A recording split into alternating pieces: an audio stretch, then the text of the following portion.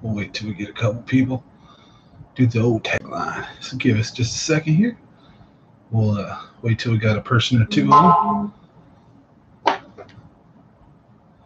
Good old good morning, good afternoon, good night. Whatever time you're watching this, as always, thanks for watching Common Sense Fishing. Just in case you haven't seen one in a while, bam! Had to throw that out there. Thank you, everybody, for joining tonight. Smash that like button when you get a chance. We're going to have a good show for you tonight. We're going to kind of do an extension of last night's show. We're going to talk about fall transition, tips and tricks, what's really going on right now that I'm seeing. There is a warm-up coming again, so I expect the fishing to probably adapt and change a little bit. However, once this kind of weather starts, it doesn't stop until it gets really cold. So we're going to be seeing some temp swings, a lot of wind. So we're going to cover what to do in those conditions. Also, we're going to hang out tonight, crack some jokes, chill, have a good time. Got a couple beers here. Tonight's dinner is brought to you by the taco truck.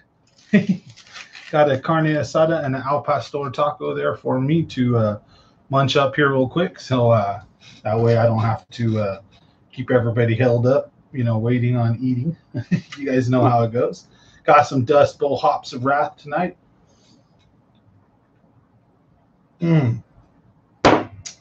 Just filled up the AC with some more Freon. I got a leak that I need to fix. That's what I do for a living. So it's been easier for me to spend. I think I did it in about 2.5 minutes was my total charge time. It took me about 3 minutes maybe. So I was done before 3 minutes. I want to say it was like 2 3/4, something like that. It was really fast. So it's easier to do that than to undo everything and redo my line set and all that crap. So I'm just like, ugh. Funny news is I'm not even the one that installed it. This thing's about 10 years old now. So I had a buddy who helped me do it. I was probably 4 or 5 years in the trade at that time. So I had a friend who helped me, you know, who had been doing it longer. So, but hey, by now I should fix it, right? You know the saying, mechanics have some of the worst cars. You don't go to work all day and then want to come home and do it, do you know? Just like you don't want to come hang out, chill on YouTube, listen to good old Common Sense Fishing and hear some drama. Now you guys want to have a good time. We're going to talk about fishing. A lot of the fun stuff that I see happening, hopefully, on the channel in the next 6 months, you know, to get some growth going on, get to some new places, fish some new holes, show that I know more than just the Delta and the mother lode. So I want to get out to like Berryessa, Clear Lake, stuff like that. But a lot of the lakes are getting dangerously low. A lot of the lakes are going to close or already are closed, like Oroville. So Eastman is just like, I haven't even heard anything about that lake. I have no idea. It might be kicking out monsters and nobody's saying nothing, but I'm assuming it's like a pond right now. I don't even know if you can launch at Eastman, but hey, you know, if the fishing is good, I'll take my raft out if I have to, even if it's not, right? Go out there just to have fun, get out on the lake, river, whatever body of water. So all the rivers, lakes, everything's getting dry over here on the West Coast. So there's very few places that have a lot of water. Since it's been so late, and old Mr. Cook's been enjoying that lake for a while now, like I said, if you get a chance, Lake Tulik is one of the only lakes in the area that is full right now. So big shout out to him. He's been putting a lot of people on some good fish. Don't flood the lake, man. Don't beat it up. But that lake is doing really good right now because it's fed by New Maloney's. So it's been staying pretty consistently full, having moving water and colder water, much more conductive to a healthy bass fishing environment, you know, for this time of year. At least it's not like super cold or nothing, but it's a lot better than these lakes that have got algae blooms exploding, oxygen content's just not there. And I would assume a lot of the bait fish probably die off in this kind of heat, or they have to go down to like 90 feet, 80 feet deep sometimes. You got a thermocline, so they can only go so deep. So it's a lot of crazy stuff. You you know, when the droughts come like this. So if I was fishing McClure, I would fish the old dam. I would be fishing the pillars, the old train bridge on the right hand side, halfway between Barrett's Cove North and Barrett's Cove South. If you're facing the dam on the right hand side, on that shoreline is one portion of the old train bridge is collapsed on the shoreline way down there. So right now it should be coming out of the water. Horseshoe Bend, I don't know if that's even reachable right now. So like Arnold Bay is one of my favorite little spots that bass can pin bait fish in there, and you can fish underneath the houseboats. You can fish deep out in the middle of it, and you can fish the shoreline, and that rocky point on both sides is really good, especially the big main rounded one that heads in towards Barrett's. Oh, that one's great. Then you can shoot right across the way from Arnold's Bay and fish that main point. Anyways, if you guys from out of state, different area, you know, right now you want to find the deepest water in your lake, basically, or the deepest areas where bass can change depth really easy without having to travel far. You want to think about what's in the lake for the fish to eat. Where are they going to be at? Because you might have some, depending on the bodies of water, might be some fish shallow, because a lot of parts of America aren't, you know, we each have our own different, what do you say, we have our own weather patterns, right? So, you know, different areas of the country are definitely going to fish different. I can't even begin to tell you what something like in Texas or Florida or somewhere else might be fishing, while over here, specific to the West Coast, we're experiencing severe drought. So lack of water movement, lower oxygen, higher temperatures, less bait fish, because they're more sensitive to this stuff. They'll die off, or they'll just go real deep. They'll just, you know what I mean? They'll be hard for you to catch because the whole ecosystem is moved to try to survive, basically. So right now, fishing can be kind of tough, but like I said, in certain few lakes, man, it's on fire. So fishing is doing pretty good. If you get a chance to go, you know, fish like Tulick or something like that. But again, don't blow it up. But if I was in the Central Valley area, that would definitely be on one of my top destination stops. Number two, or probably number one, would be the Delta. So even though all the lakes are low, the Delta never really gets super low. I mean, it does get lower-ish, right? There's where it's got a lot of water coming in and the Delta gets real swollen and it gets real high. And then there's these drought years where it's rolling out a little bit of a lower level, obviously, right? But the Delta maintains a pretty steady level. So right now, one of the places it's definitely not going to close is going to be the Delta. It's going to be a place where you can go get a good chance of getting some big fish, getting lots of numbers, having a good time, and not dealing with the drought conditions. So, but again, West Coast, if you're going through a fishing stint right now, I'd strongly recommend spinnerbaits when you've noticed the wind. So spinnerbaits have been really productive for me. Lures like spinnerbaits, overspins, underspins, Kitex, particularly with those. Kitex on spinnerbaits too. Tandems, you know, double, like a Colorado. I was using a big single bladed Colorado and slow rolling it and just getting destroyed. Had a great time with that. So I got another video I got to process too. I forgot that. So there's one coming out Monday that's a really fun video. It shows me and Virgil just hanging out, having a blast. And we catch fish. You know, it's a fun fishing video. But then the next one, me and another guy go out. Me and Hilf know. Me and him go out and just like we catch some big ones, but not like monsters, but some good ones. And we catch multiple of them. And then I dumped something, you know, 5 to 6, 7 pounds, maybe. I don't know. It's hard to tell, right? You can get it in the boat, but it was huge. Could have even been bigger, maybe an 8. But I mean, I'm trying to be honest and realistic. It could have been as small as like a 4 3/4, 5 pounder, but I didn't get a good angle on it. It jumped a weird way and kind of a bit out, but you could tell she was a beast. And she hit me hard. Boom! I set the hook, and she just goes, whoa, and starts taking drag on me. I'm like, whoosh, like I haven't had a bass this big in a minute. So I hit the button, I let her take some line. And my mistake number one was like, it was giving her some run and was taking the tension with my thumb on the wheel and kind of guiding it and strengthening it and using my pole, right? And letting line go out. And when I decided I think she was tiring, I didn't give her enough time. And I clicked the bell and I start reeling. And then she goes on another like strong run. And and my drag is loose. But again, this is why you got to be real careful. As soon as you get 10 pounders, 8 pounders at the Delta, it can actually be very hard to land them with a crankbait because there's a really fine balance. Now I'm using like a 400 or 300 and something dollar rod that's specifically made for crankbaits, the specific size I'm throwing, right? I got the right line, I got the right everything. Now I'm getting drag pulled. The line is you know, the fish is going, the pole's giving perfect, and I could feel like it slipped, like it popped off. But then I'm like, oh, I lost it, and it got easier to reel in. And then all of a sudden it came kind of back, and I'm like, oh, I didn't lose it. And I noticed she was coming up. I knew she was going to jump. I tried to put the rod tip down and keep reeling, and she came up poof, and just threw that crankbait.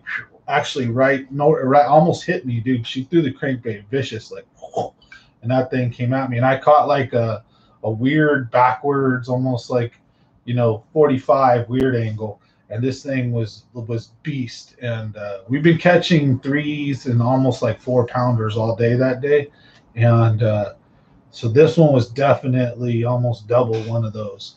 And I don't know how much of it I got on video because I managed to hit record. So I know I have some of the fight on video, I believe, pretty sure. And I just don't know if I was facing the right way when she jumped. Because sometimes I'll do some like, you know, dip the pole down and then the fish is over here and I'm facing over there. Because I'm more concerned with catching the fish than I am making it look good, which is why I need to get a thing. So hold on real quick, guys. Hello? Hey, how's it going? Oh, probably not good news, folks. Hold on. What's up, Pops?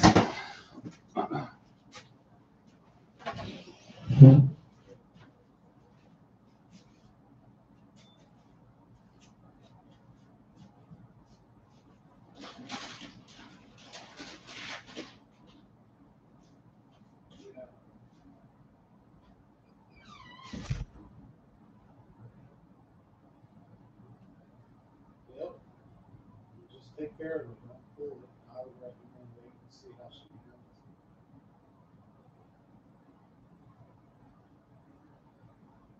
Yeah. Pray for a miracle. I'll pray, Pops. I love you. You know it sucks. I'm sorry. I'm here for you.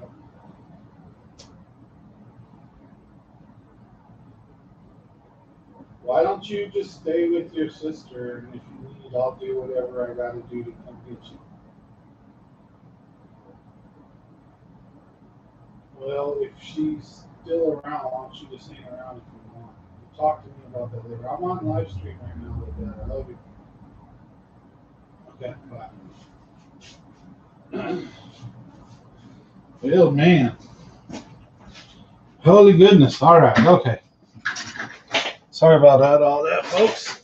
Uh-oh. So my wife, hopefully I didn't break the phone. My wife managed to score a bunch of more toys. She got a few more sets of dolls and some stuff. And we got 6 of these, like, they're only like 30 something bucks, but they're like balance bikes for young kids. So we got like a bunch of those. So we got all this stuff. We're all excited, you know, for the toy drive this year. We're going to take care of the needy kids and do as good as we can. So how's it going, folks? Yeah, just got a phone call. Sorry about that. My dad's a little bit upset right now. He's up in Nevada with my aunt as she's passing away potentially right now, or soon in the next maybe couple days at most. We're not sure, so we're praying for a miracle, see what happens. But, you know, So he's dealing with all that. You know, I'm there for him. I'm his support too. But he's just basically calling every once in a while to check in, and he's stressing out. But I'm there for him. So as soon as this is done, I'll probably call him back, check in, make sure he's all right. But yeah, that's life, man. It's how it rolls sometimes. But anyways, not trying to do a buzzkill. Let's keep it on fishing for now. So got to deal with what we got to deal with. But oh, and I got my 2 tacos. I got to eat those. Got the munchies. I was hungry. I haven't ate dinner yet. Like I said, I don't know if I showed you guys earlier, but we got a carne asada and an al pastor taco. So I'm gonna smash those here in a second. But anyways, where are we at here? Oh, look at this, just to COVID notification. There's always kids with COVID at school right now.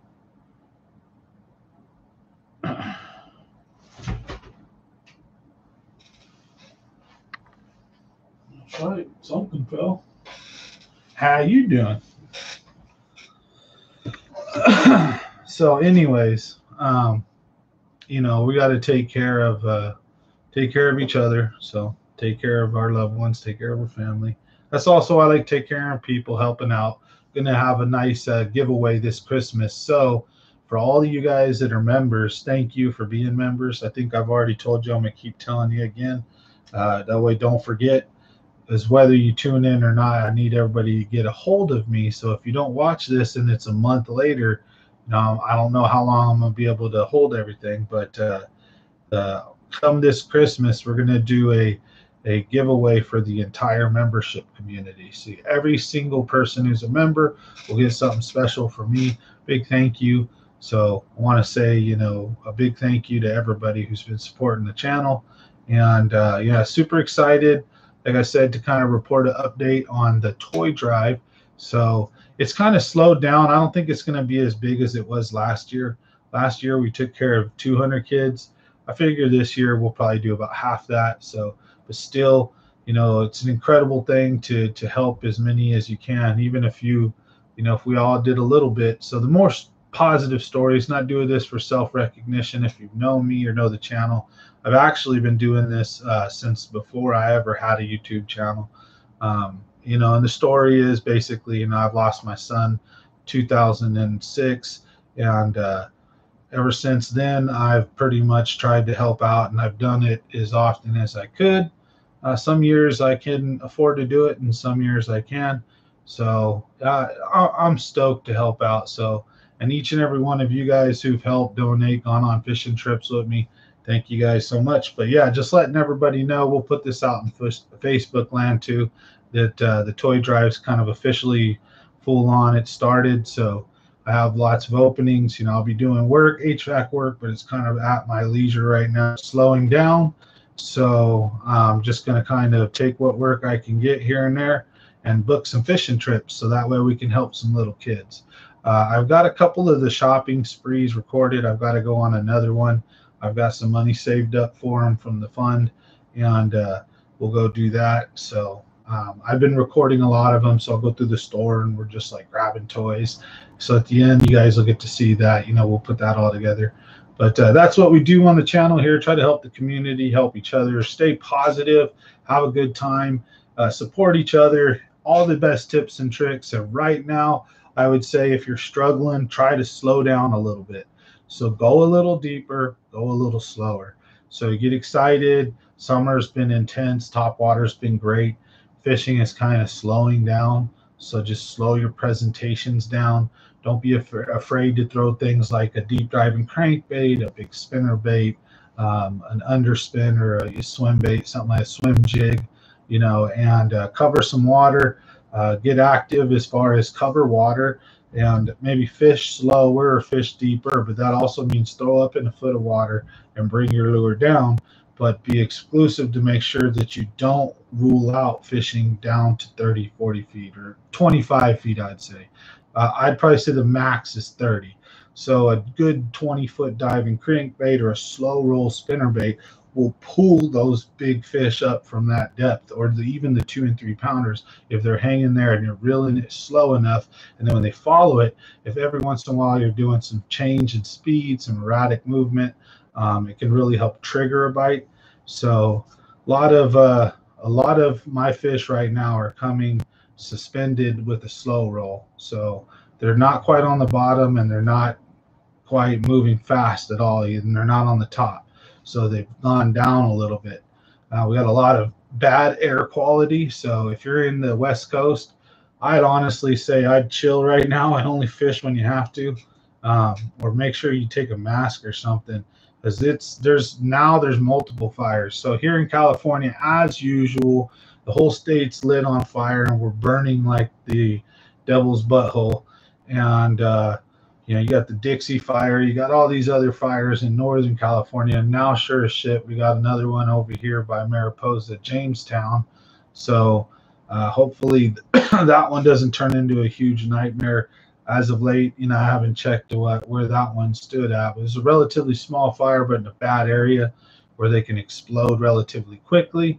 Thank goodness it's not windy today. So at least for the fire and the firemen, for us, that means the smoke settles in the Central Valley and in these areas, and it just gets nasty. So it's been pretty like sick out there. I don't know if I would go fishing much. I do go, but I'm going right now.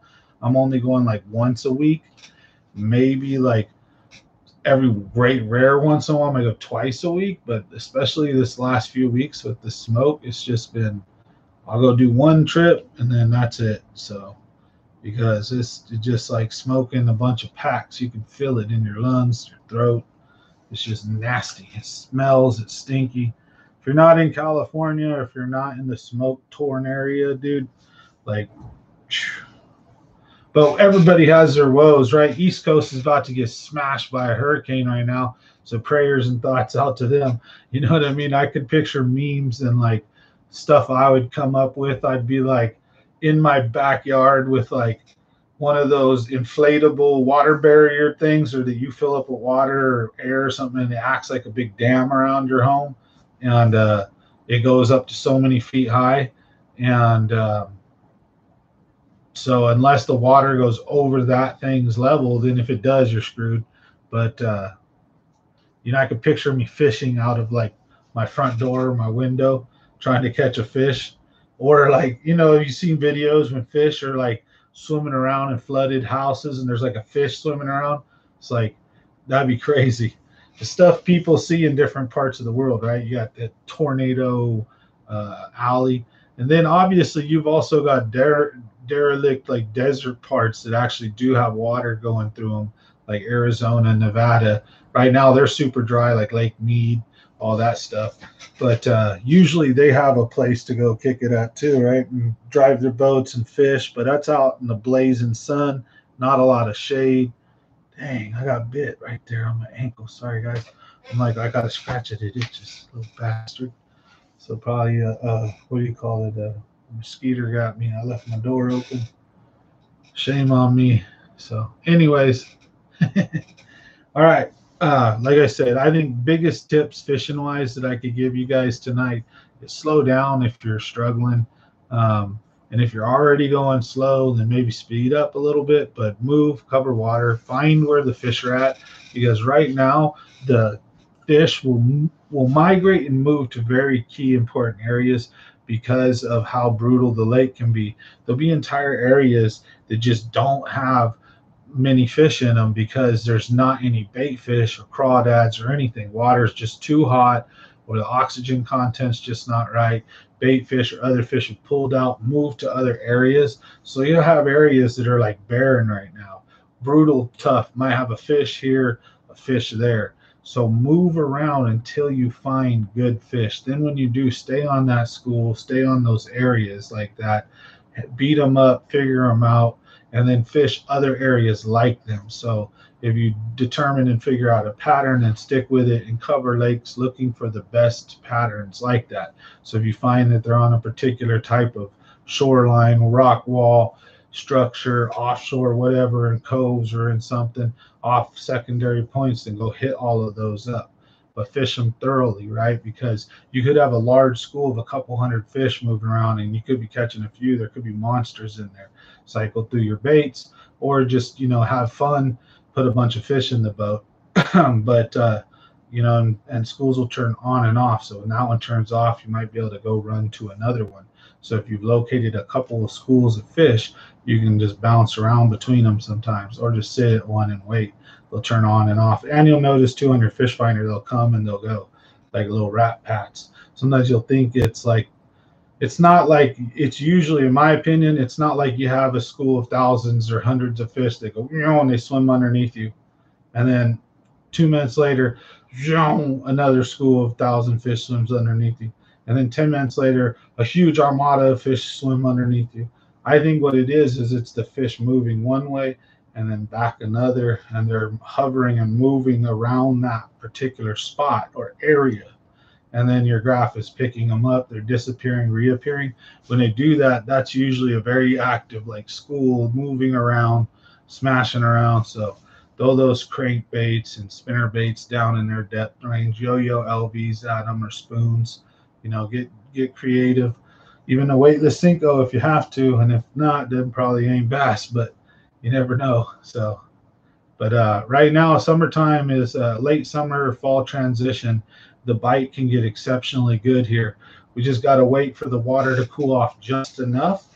And the bass, once they kind of get fully on, like, hey, this is all right, this is it, that's when they're going to start feeding up, really corralling and chasing what bait fish there is. Water temperatures will start cooling. Bait fish can start coming up towards the surface more if they're deep and they're down in these crazy holes. So it just depends on the lake and what you're fishing.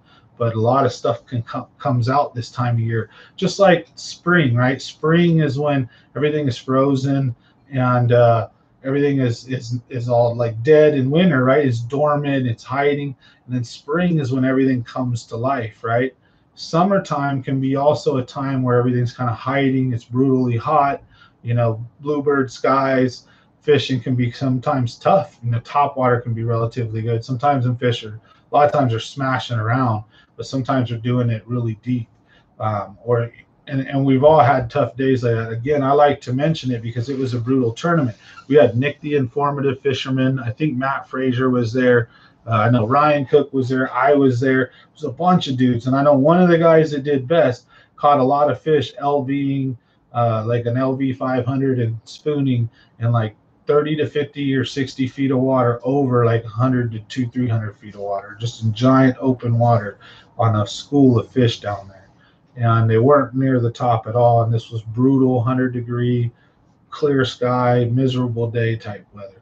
And then sometimes, like I said, they can be active. So this can be a tough time of year, just like the winter can be sometimes, right? And then fall is that period where life knows like everything's coming to an end soon, right? As far as the cycle, it's starting over again. Everything's gonna slow down. Winter's gonna come, right? So they feed up. They become more active again. Everything's out. Like the crawdads are doing their thing. A lot of the bait fish is moving and changing positions. The lake might start turning over, right, as the nights get colder. And that's ain't happening yet, not even close. But when the nights get colder, this is the start of that transition from summer to fall. And fish sense it really quickly. So you want to be the first one that is on those patterns, because you'll catch a lot of the fish before guys can relate to what's actually going on as the fishing changes. You know what I mean? And like I said, in my opinion right now, slow rolling bigger stuff is about to be a big way to catch bigger fish. Numbers is just going to be probably fishing deeper and slower. And when I mean that, you can still catch them shallow. They'll always be moving up and down, up and down. But you know, with this cool down that we had, now we're seeing another warm up, so we'll see how that affects their behavior. Fishing's they're never just shut off completely. They'll come, you know, in waves. But again, when the nights get cold, that's when life starts changing. That's when everything starts. That's harvest moon, right? That's when the plants start to become ripe and finished and people harvest, right? So and like Thanksgiving, that's when they celebrate the harvest, the bounty. Everything is being harvested. Same thing in the fishing world, right? And that transition begins when the nights get cold. So how's everyone going? Hell if I know. Hope you had a good trip out at the Delta. We smashed them. We had a good time. We didn't catch a ton of numbers, But man, we got like 2 pounder here, 3 pounder there, 1.5 pounder there, 2 pounder there, 3 pounder here. Like, what's going on? Heck yeah, and a bunch of little dinks, 10, 12 inchers, stuff like that. And then I lost a monster, you know, and we caught a nice little buzz too, as well as a bunch of fish. How's it going, Dustin? Just chilling. So we had a fun time, dude. So I can't wait. You guys will get to see, if you guys are members. I hope you guys got a chance to watch Fat Cats on the Delta. If not, for all the subscribers, that one will be out. That one will be out tomorrow. And no, not tomorrow. That one will be out Monday. And it shows us smash like a $200 meal, like where we had like bacon wrapped duck, we had shrimp, we had fried raviolis, we had a whole pizza, and then we had like a bunch of shots, a bunch of beers, and we just jacked it up hardcore, and a bowl of clams and bread.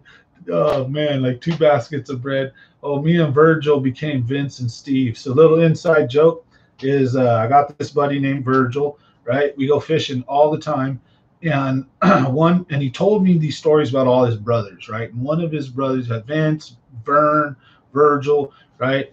And so he's telling me, hey, okay, about his brother Vince. So then the next time we're out fishing and we get all bent, and I just called him Vince for some, like, I just on accident, right? Oh, Vince. And he laughed. He thought it was hilarious. And then I called him Vince like twice before I caught it. And we were already bent, and he was just cool playing along with it. And I'm like, Virgil. So like ever since then, like what we'll do, just an inside stupid joke you might see in the videos, I'll call him Vince every once in a while. Or when like he's, did something either super stupid or super awesome and caught something, it's like, Vince. You'll hear him laugh hella hard. And we have a great time, man. Me and Vince have a great time when we fish. Or Virgil, right? So hell if I know. So me and him went out. We had a blast too. We were having a hell of a fun time. So we went out there, smashed all over the Delta, and fished all over. Went to Garlic Brothers. That's our little routine we do. So when we go out to the Delta, we drop in at Ladd's, or used to drop in too sometimes at Lois Park, but it's closed. Mount Diablo, Lois Park, you can't use that ramp anymore. It's closed down. So it's either downtown Stockton or Ladd's, right? So, launch from Ladd's. And what we do is we usually go fish downtown Stockton area by the big boats, some of the shoreline, some of the cuts and stuff like that, some of the little coves, things like that, main points and things that are sticking out, smashing up, fish the little area, checking on all the good little gravy spots, so to speak. And then we take off, and we usually hit like Windmill Cove, stuff like that, over towards Party Island, right?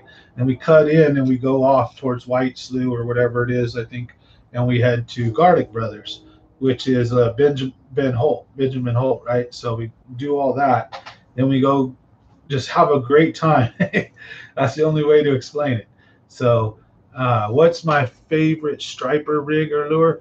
All right, favorite striper rig or lure is going to be a pencil popper, probably, and like the bigger one, and it's going to be white and red.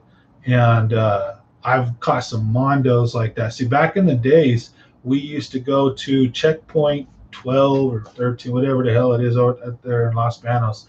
You go to checkpoint, drive all the way back to where it's at, right? There's the big gate.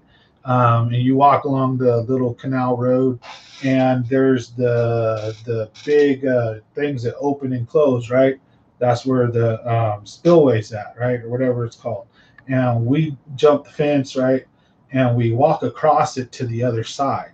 Then what you do is we walk around that point, and there's this big giant flat that goes out like a big main lake point. Is deep on one side, deep on another, and the striper always run in circles right there.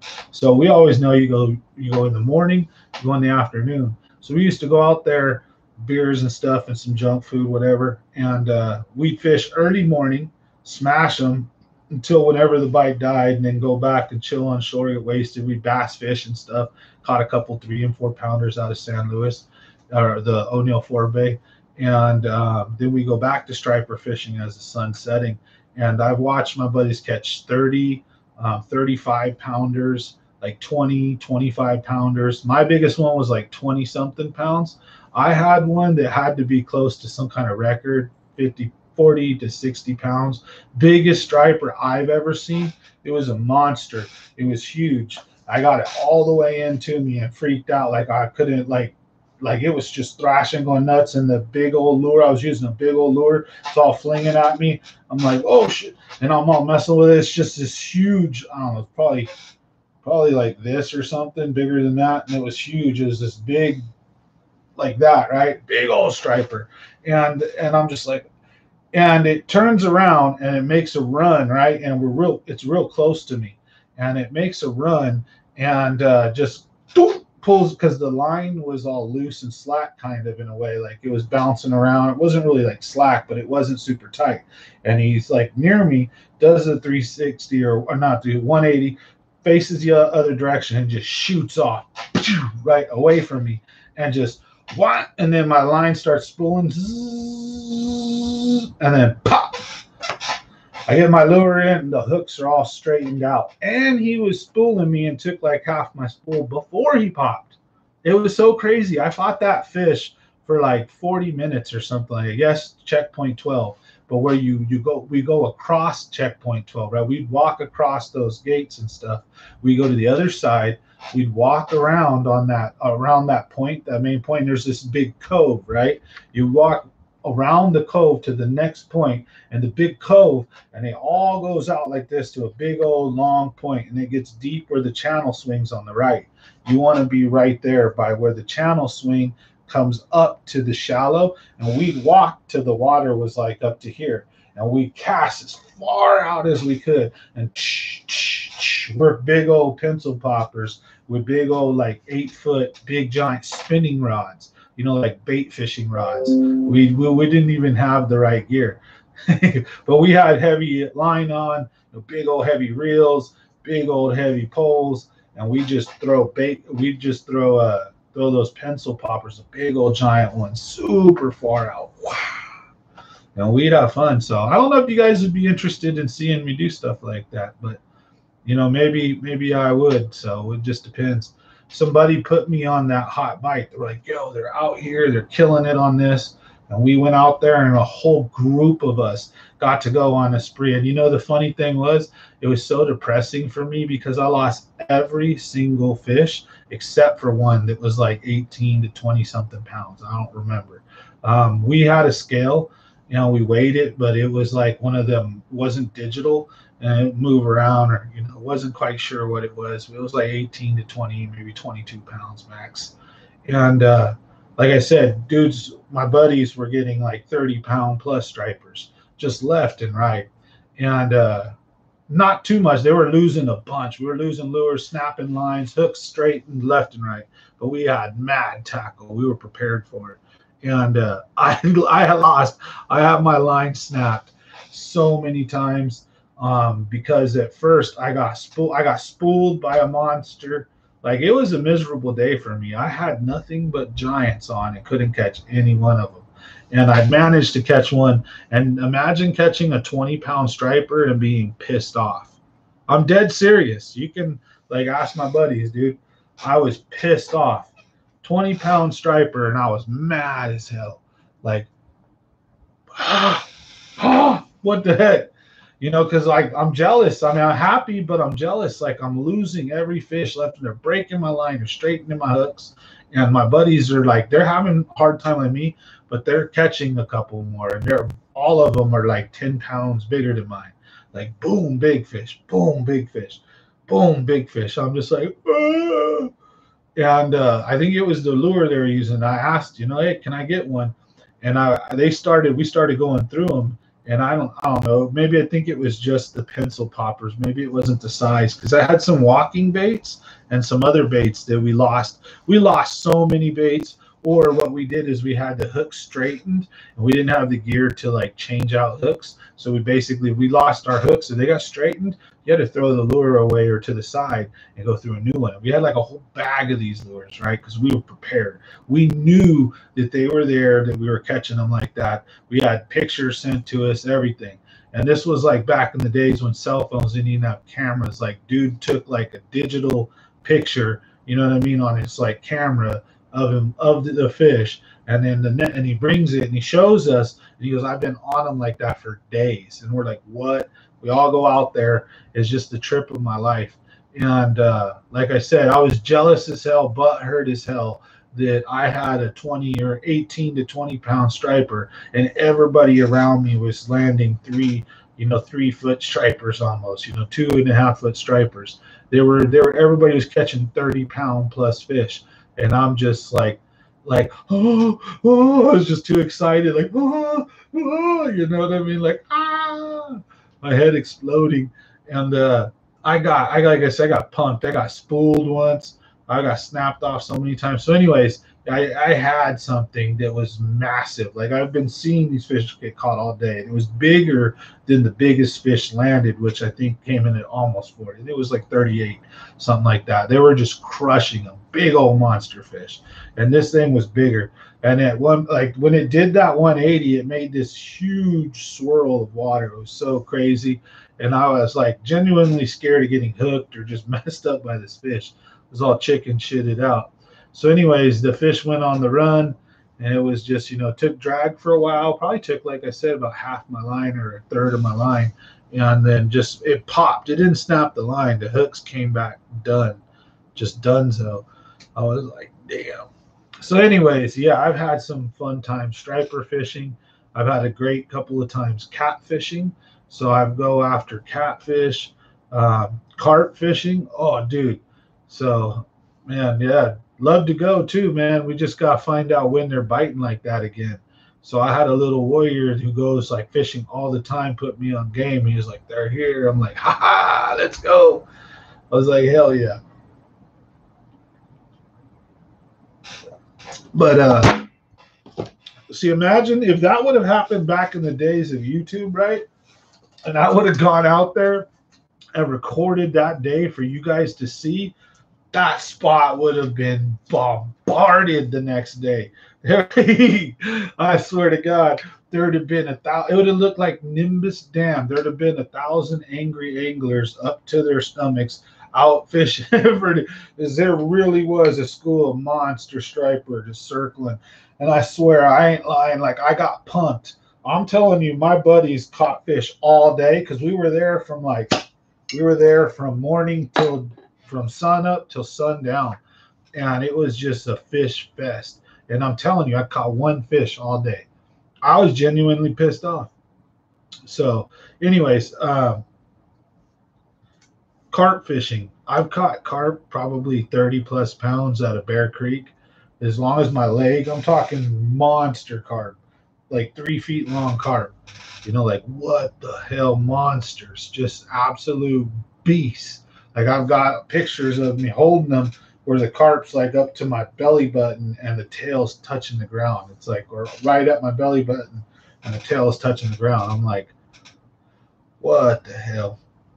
So I fish for anything that bites the pole, and I think I've told everybody the story, what kind of bait for what.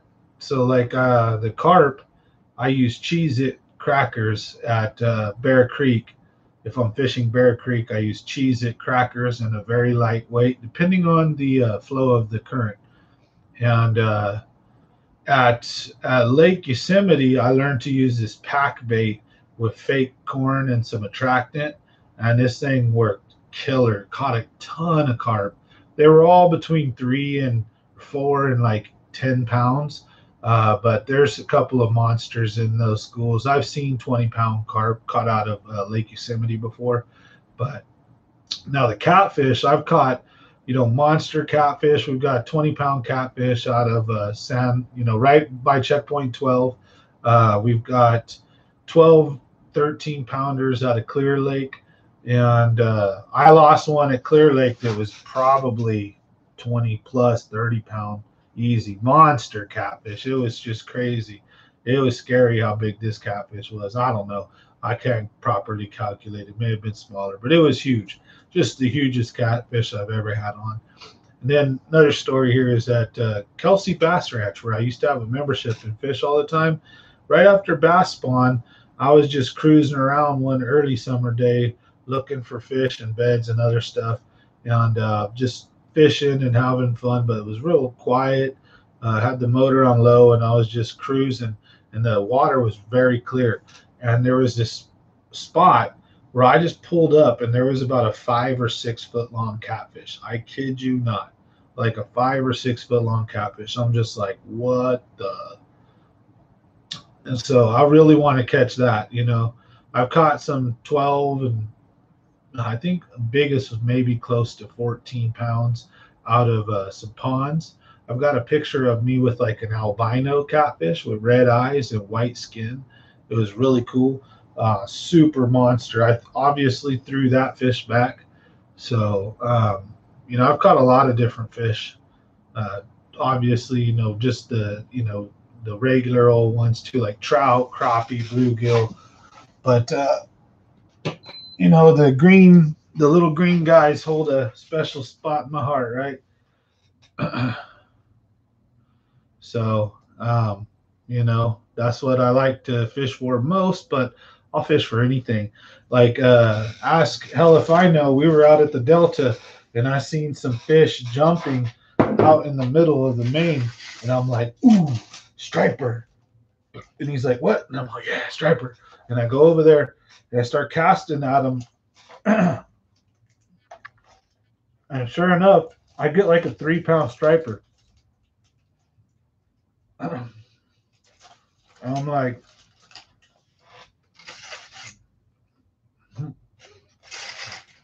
that's cool. Maybe 2.5, something like that. But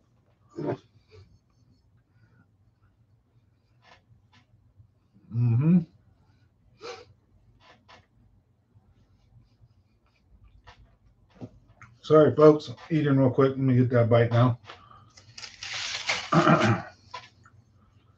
So, sorry.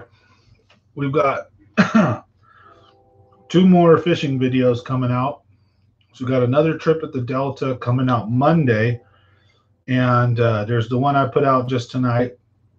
And then we also have me and Hell If I Know's trip. That will probably be coming out like Wednesday or Thursday for the members. Maybe Wednesday, put it out live for the public Thursday or Friday. So I'll give you guys, 24, 48 hours. And then we'll release it, or I might even do it next Monday. We'll see. But I want to give everybody time to hopefully watch it. And also, I want to keep reiterating so that if you guys are on at different times, I want all the members to know I got a special Christmas present planned for every member. So I want to say a big thank you for that. So just make sure you guys are, have your notification bells checked, all that. And we'll reach out and get a hold of you before Christmas. And a big thank you to everybody for December's giveaway. Now, next month's giveaway, stay tuned. Keep your notification bell checked. Charles Chalk won this one, so we're going to get him a gift card. Big thank you to him. So, yeah, we've been having fun. I've been actually getting out and been getting to do some fishing at the Delta now. I got the little hole issue fixed, so now I'm smashing around and driving more. So I'm covering water, feeling a little chippier, so I'm catching more fish. Feeling back in the game, it feels good. But ultimately, I still need to get that drain pipe fixed, or that valve fitting fixed, and I need to get the pump issue or electronics issue fixed, and away we go. I'd also like to upgrade the fish finder, so we'll see what happens. I can't afford it, but hopefully if things go well soon, I can take it somewhere and have all that work done. But there's a lot of stuff we got to do. But in the meantime, boat floats great. She smashes. I just don't have a live well, so I can't compete in tournaments, and we can't box fish for pretty pictures. So we can get a one fish picture, rarely a couple of, doubles, but we're not holding up no 3 or 4 fish. A glory pick and catching 2 big monsters is probably not going to happen because we can't hold the fish for any time at all. You got to get it back in the water. So until we get the live well fixed, everything will be video only.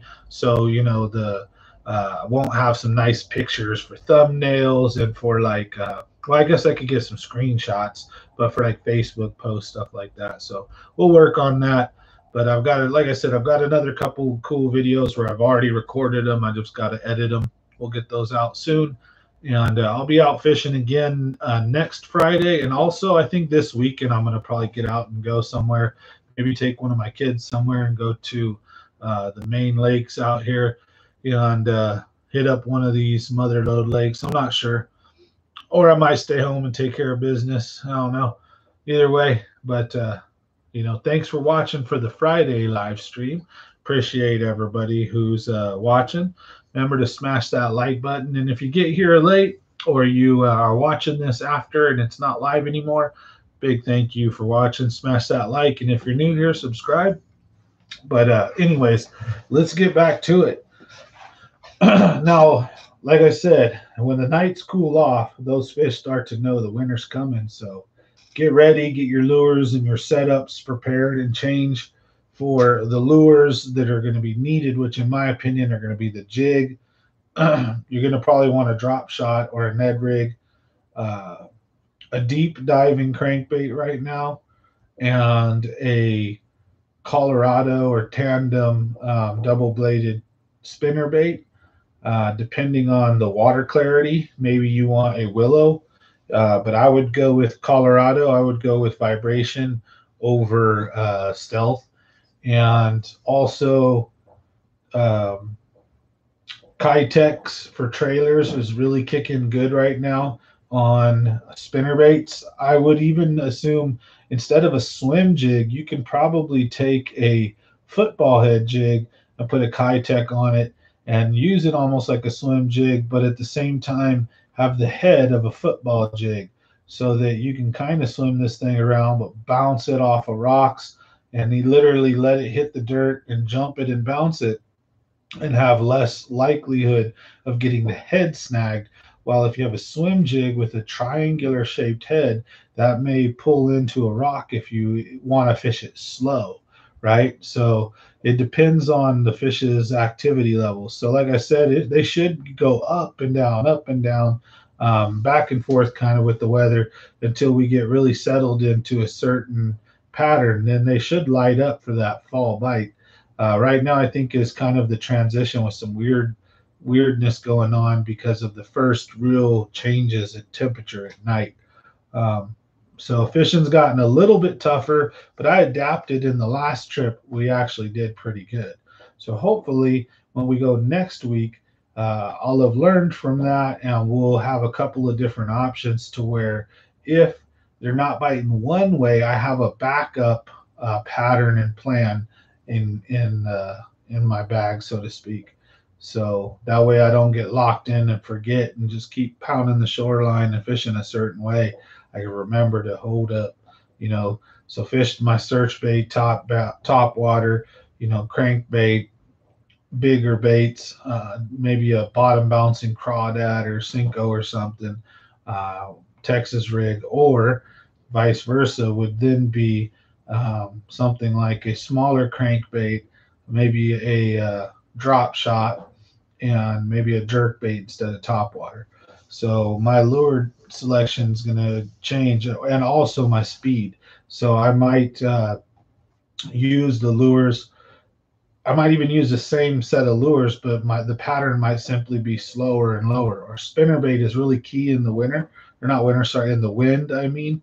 And so with the fall, you're going to get a lot of wind, and using that to your advantage, I think the spinnerbait's going to be a big weapon this year. So I'm going to go back to it. I'm going to be throwing it heavy. I recommend you do the same. It's a real simple tool, catches a lot of fish, and a lot of guys, I think, have been neglecting it because every year there's new lures and new stuff coming out. Spinnerbait's an old, tried, trusted, and true lure, So I know there's guys that throw it, but I've personally not been throwing it for a while because I've been focusing too much on, in my opinion, crankbaits, swim baits, and jigs and jerk baits and stuff. And that spinner bait is a real deadly lure because you can toss it out and work like a jig. Let it flutter to the bottom and pull it up and let it flutter down. And you can reel it slow roll, you can reel it medium, you can reel it fast, almost like a buzz bait, like a wake bait, right? With the blades right under the water, just throwing water. It's basically a wake bait. You can go through all kinds of stuff without getting snagged easy. And when you get bit, it's almost always a hard bite because you're reeling and it's a moving bait. So if it does get hit, even if you're going slow, usually it's a nice feel. And a lot of the times you're going to have a good hook set. You're going to catch those. How's it going, Marco? Nice to see you on tonight. How's it going? Sup, y'all? Been ranting and rambling about fishing tonight. So went off about some stories at Checkpoint 12, all kinds of fun stuff. So let everybody know. Make sure you're checking in on the channel for the members giveaway, especially December. Every member is going to win. So technically not even a giveaway. It's just a big thank you to all the members. So I wish you a Merry Christmas in advance. I know it's only like August. What's this crackhead doing thinking about uh, Christmas in August, right? Well, I'm doing my toy drive. As you can see, the pile of toys to my right. If I lean over, it's getting a little bigger. If I go this way, you see there's bikes over there. And then over here around the corner where you can't see, we've got another little pile of toys starting and some balance bikes that are meant for like very young kids to learn to like balance and teeter on and use their feet to walk. And the wheels are more of support so that by the time they're ready, they almost don't even need training wheels. So it helps them at a young age build balance and stuff like that. They're safe. They're not too high up. So they're for young kids. Got like 6 of those donated. So big shout out to Tara for that. So thank you to her. So I got a lot of toys that are coming in. We got to go do another shopping spree. So excited. Good to focus on the positive. Sometimes we get too wrapped up in the negative. I think it's good to hear positive stories, cover positive things, talk about positive fishing, like catching fish. Sometimes I was wishing I was catching fish, right? He's just not. Sometimes it's fishing and not catching. Almost always, though, it's catching. But every once in a while, I go on a fishing trip. You know what I mean?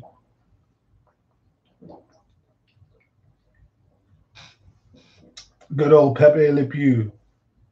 I've been canceled. Oh, goodness. But anyways, again, if you guys have any questions, comments, any topics you guys want to go over, feel free to shout it out. I'm happy to go over it with you guys. But in general, like I said, I really wanted to build upon what I talked about last night. Colors are going to start changing for me. What I like to use is going to start really changing because, like I said, when the nights cool down, that's the big sign all of Mother Nature uses to know that it's time to finish. Excuse me. And the light hours too. When the light starts getting, when the hours start getting lower, that's when all the plants start finishing. Like I said, harvest moon. That's when the crops are all collected and finished. That's when those fish also turn on, and activate. Really. Restringing all your reels while watching, huh? What do you I'd recommend one of your bait casters use some mono, 15-pound test or so, for your crankbaits and topwater in your lures with treble hooks, perhaps.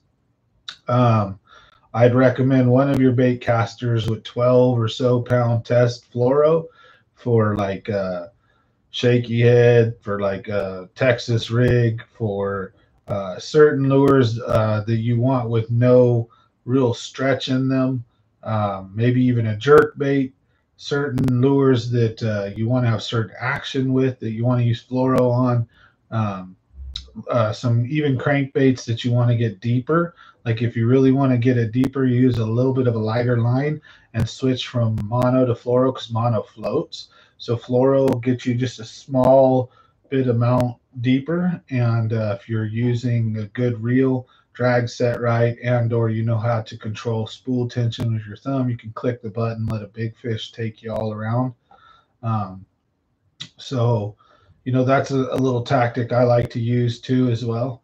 Little secret is everyone says to use mono, so you have stretch, forgiveness, this and that. One of my little tricks I'll use when the bite is finesse and or I want to get a lure just a little bit deeper is I'll actually go to fluoro and say I use 15-pound mono. I might go to 12-pound fluoro and just really make sure that if I get bit, I'm careful with how hard I set the hook, with uh, once I hook it, if it's anything remotely decent, instantly being prepared to hit the spool button and let it take line and use my thumb to do the resistance and guide it and move it if I need to. And again, having your drag set so that if you do start reeling down on it and it changes its mind, you're going to have some give, and you're going to want to remember to have it set a little lighter than you would because you're not going to have that give that your mono line had. So if you don't want the hooks to rip out of the face, straighten, or break off on an 8, 10, 12-pound bass, which I've had many happen, this is why I fish this way. Now, at the Delta, though, it can be real tough because that's a tough balance. 12-pound test is not strong enough to horse these fish in. If you have proper hooks and gear, I would recommend 15 to 17-pound, and then you can hook a 8 to 10-pound bass and kind of muscle it in and change it when it tries to run on you. Because a lot of times I'll be using a square bill right up next to a dock or up to something dumb, and I've been catching 2-3 pounders all day, and then bam, an 8 to 10-pounder just nails me. I hook it, and we're on for the fight of the life. And they take me and run me. I've had stripers. I don't know how big they were, but they couldn't be under, they had to be 15, 20-pound stripers. And I thought they were bass at first. They were just so vicious, so strong. I even had like 15-pound test on and I had a big bait caster. And I had one just like spool me almost. And then when I tried to force it, it just broke. Pow. And it took me forever. And I'm just like, damn. And I'm genuinely fighting this thing hard. One of the strongest fights I've ever had, actually. Never got to see the fish. I can't even verify it was a striper. Could have been a sea lion, actually. So, but so I've had some fun times, definitely, though, the last couple years. I'll tell you what, since I've had a boat, like my first boat I got was in like my first actual bass boat that I got was like in 2014, I want to say, maybe 15, something like that. And I had it for about 3 or 4 years, and I sold it in like 2017. So it had to have been like 2013 or so. I probably got it 2013. I want to say maybe 14, and then I sold it by 2017 or 18. And yeah, I caught a lot of fish in that boat, a lot, monsters too. I don't think I got any double digits out of that boat. Most of them were on shore. Because then my next two, they came out of this boat. So now I got this boat I've had for almost 2 years now or something like that. And I've got two double digits and like a couple of 6 and 7s. But usually it was crazy when I had my other boat and when I shore fished too. When it was, I think it was more when I shore fished and I was closer to shore. My angles were better, and then I could fish where you couldn't get into with the boat. I'd walk down by some stairs or some docks and fish in the back little slip area, and I'd catch monsters. Like I say, 8, 9s, lots of 8s, lots of 8s. But a few, got my first 10-pounder doing that at Ben Holt. So, but everybody fishes their own way. I just strongly recommend, if you're going to use braid, make sure you use a braid to something leader, or if you're using all braid, that it's for the right stuff, punching, frogging, certain things. Otherwise, in my opinion, I like to go with the either fluoro or mono, depending on the application. But a lot of times I use fluoro over everything to have sensitivity, line sync, castability, just a couple different things. But again, I'm no fool. I know when, you should use mono on the right application for sure. But the right stuff like copolymers have really, I think, where it's like mono coated fluoro and stuff like that, where the line has stretch, but like not as much, and it's real sensitive. It like has, I forget, I might be spacing this wrong. Don't beat me up here, guys.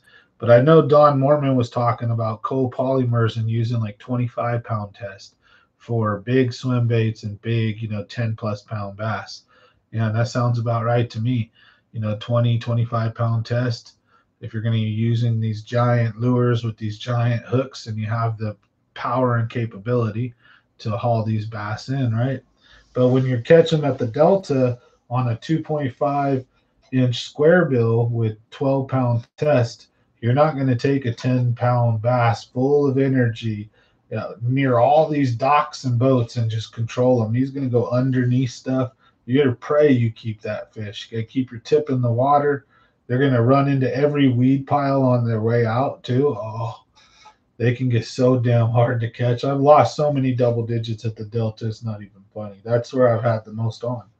Lots of them, or at least 8+s. And I've landed a ton of 8s, so I know what an 8 looks like real good once it hits 8. I have a hard time between 5 and 8. It's like a 6 and a 7-pound bass.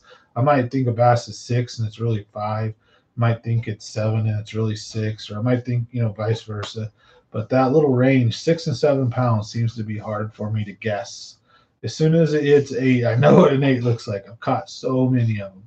6 and 7s are like the oddballs for me, where I've caught a bunch of them, but not like anywhere near. I've caught a ton of 8s. And that's been mostly out of the Delta. I've got them out of McClure. I've got them out of Pedro. I've got them out of everywhere else. But, well, not Eastman, but not a couple places. But I've got some monsters. But most of them came out of the Delta. And caught a few 9s. But, my first double digit, that was, never forget it. It came out the Delta. So, and I've been with my buddy Jeremy when he's caught multiple double digits. Pedro, McClure. So he's did real good. Got a lot of big fish. We all fish differently too. Like he'll fish his way, I fish mine, and we both have fun. So, there's always a way to catch fish. I never swear that one way is more right than the other unless you're winning a check in a tournament. Then there's always obviously a couple of guys who are more right than others. And I think a lot of it, moreover, lures and gear and boat is a spot selection. So boat may be important. And yeah, fishing, the finders and the technology is even getting way more important. But what's also super important is just finding the spots where these big fish are at, finding the areas and finding the schools and not just blindly trying to find them or catch them, which is what I've been forced to do now for like the last 2 years. Because of all these damn problems with my spot lock, my fish finder just does not work. And it's been a pain in the ass this whole time.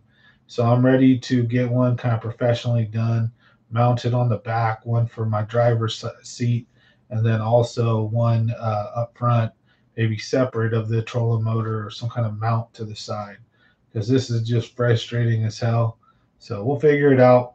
But, the damn spot lock, man, has been a bane of my existence. So I hope to have that whole situation, figured out here soon. But finances, right? One thing after the other. So it's all of us in life, right? So that's why I tell people too, don't be afraid. Go out there with the $50, $60 Walmart combo. Don't feel that when you're struggling and you're not doing the greatest in life that you need to save up and get this $150, $200 combo, or that you need to buy these expensive lures. Get a $50, $60 Walmart combo, a spinning rod or whatever. Start out with, put some 10 or 12-pound test on it and throw everything on the same rod. You'll do all right. Get like a medium heavy or a medium, 6'8" to 7'2", something like that for a spinning rod, and go to town and throw everything and everything. You'll learn stuff. You'll have fun. You'll catch fish. You'll lose fish. But if you can't afford all the fancy stuff, doesn't need to stop you from fishing and having fun. That's the one thing I like to put out there is I don't want to talk negative about the guys who have all the gear and all the stuff because that's awesome. I want to be like that. I want to have as much stuff as I possibly can too, right? But I don't yet, so I'm working my way there. I got some all right good stuff. So hopefully, get my first DC reel soon. You know, stuff like that. But in general, it's just about time on water, getting out there and fishing. You don't have to have fancy equipment. It helps. It really does. Trust me, it really does help. But worry about what you got to worry about first if you can't really, if it's a big deal. Don't spend all your money on fishing gear. Go buy whatever it is and go out and have fun, folks, because you'll also get good when you do that. You have a couple of crankbaits, a couple of spinner baits, a box of Texas worms, this. Now you're going to be able to afford a lot, right? So you go get your cheap little pole and line, you get a couple top water lures, you get a couple moving lures, crankbait, a couple jigs, and maybe a little set of hooks and weights for drop shot or for regular, and Texas rig, some bullet weights, and you multi-purpose like I said, spinning rod with 10 to 12 pound fluoro, and you multi-purpose this thing, right? You get out there, and when you see fish bumping, jumping, and smashing, you put your little whopper plopper chopper on there and zing it out there. You'll catch a few. You get a mondo, you might lose it, but you never know. It's not the perfect setup, but it'll work. And then a tough day, you can throw your drop shot on it, your little bottom bouncer. Want to throw your crankbait, you can throw that. And go about your day and have fun and fish. It's a minimum investment, and you will get out there and have fun. And then as you lose lures and break them off, before you go rushing to spend more money on and just keep throwing that same lure, then what should happen is, because you don't have a ton of money, right? If you were like me, this is how I grew up into fishing, then you just tie on the next lure and you start using it. And you start getting better with other lures because you're kind of forced to throw them because you're running out of this. So a compromise. Let's try a deeper diver or medium diver, or let's try a jerk bait instead of a crankbait. Similar, or let's try a spinner bait. How's that? And then you stumble upon something. Whoa, this bite was even better than the other one, right? And so it's how you'll grow and have fun without spending a lot of money. If you're into fishing, you're new to fishing and you don't have a lot, like I said, I'm just trying to point out that don't let it stop you. Don't get depressed. Don't get stressed. There's fishermen are a great bunch. A lot of people donate stuff, will help out. Get out and hit the water and have fun. And if you can afford it, that's awesome. No down on you either, because that's where I want to be. You know what I mean? I got all the great gear that I can. I don't want to lose my fish. I want to be out there smashing them, and stuff still happens. You're going to lose fish. You're going to break things off. Tragedy happens, and that's life. No matter how well you pad yourself up, right? Like a football player with padding, and you could put like a bed on you and a helmet on and a futon mattress on the front and gloves and knee pads and run on, still something jack you up, right? Where you get messed up. So life is going to throw stuff at us. So it's how we deal with it, right? Same thing with fishing. And that's why I get really big and important on trying to just promote that you can fish with anything, be happy, get out and fish. That's the main thing. Get out and fish. Don't knock those who don't have good stuff, and don't knock those that do have good stuff. That's why I don't think it's too good to get overly opinionated on what to use on what. When someone's like struggling, or ask a few questions. Well, what are you doing? What are you getting it for? Because I'll be honest with my advice. Just go buy a spinning rod from Walmart and make sure it costs about $69.99. You'll be good. It needs to be about this big, and you'll be all right. And then get this pound test and get this and go just do this with your rod. Right? And you're going to catch some fish.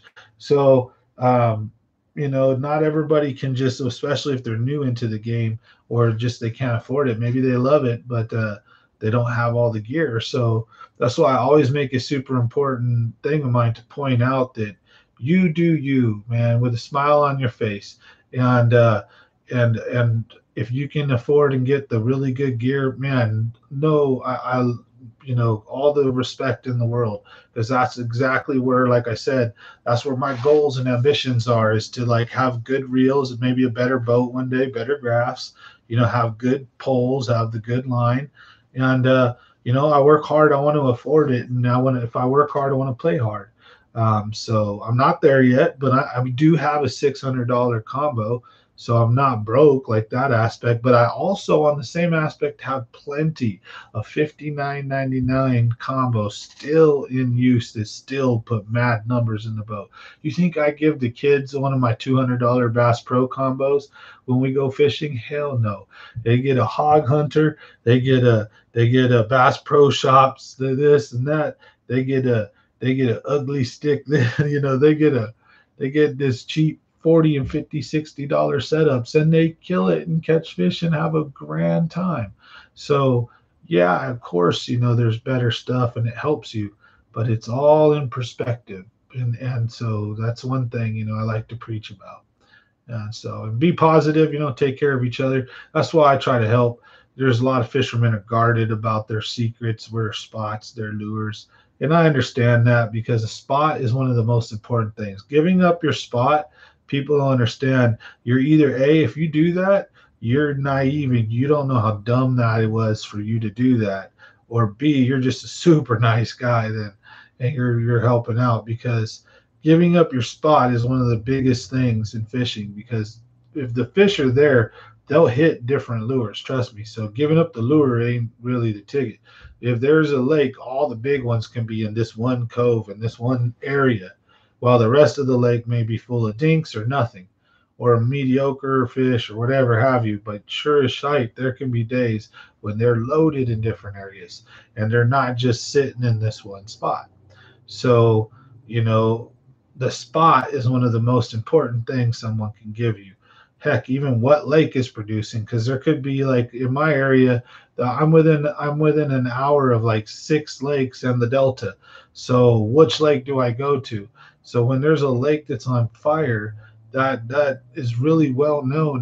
The community can go destroy that lake real quick as far as go fish it out.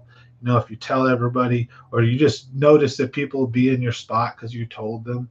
But that's the thing is that's what I want to do. I want to put many people on fish. I want them to go out, take their kids, their friends, their family, go out, win some tournaments. Go out and put your kids on fish, put your wife on fish, put your best friend on fish, because hopefully you seen me catch them there, or I told you to go fish there. That makes me feel even better.